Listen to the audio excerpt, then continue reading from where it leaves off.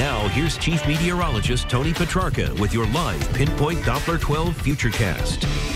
Well, another beautiful day. Temperatures getting up into the lower 80s this afternoon. Plenty of sunshine after a cloudy start early this morning.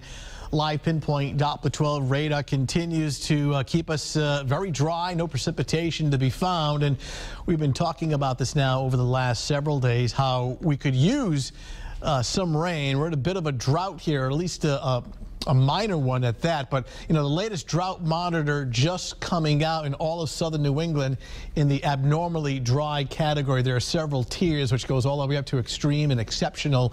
And we are abnormally dry to borderline moderate in some spots. So bottom line, we need the rain. In the short term and the long term, we're running below average. And really don't see a lot of precipitation over the next several days. Skies are sunny in Providence right now. The temperature at 80 on a southeast breeze at 13. There's your low humidity. It's hard to make moisture in clouds when you have this kind of humidity in place. Very dry air. Westerly, gorgeous down towards Musquamacut Beach at 76 degrees right now with some sunshine. You see showers and storms off to our south. We talked about this last night, how most of this would dive off to our south and miss us, but a couple of areas of low pressure 1 and 2, both staying to our south, but producing some severe weather.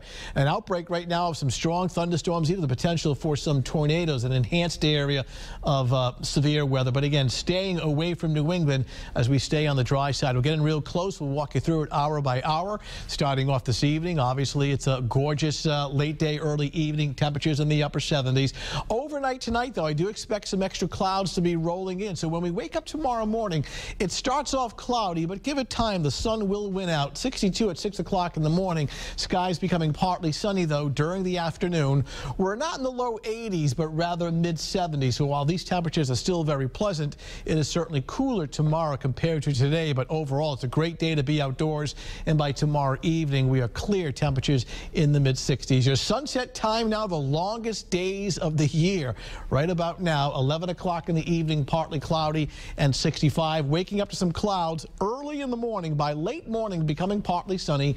Temperatures starting off in the lower 60s. And then during the afternoon hours, looking pretty good. Mainly sunny, dry and slightly cooler.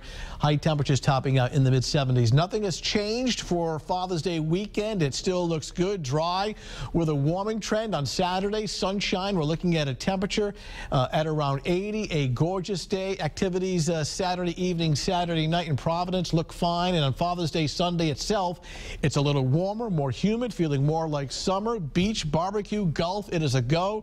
80s inland and 70s at the beaches. Really feeling like summer early next week. It's warmer and more humid.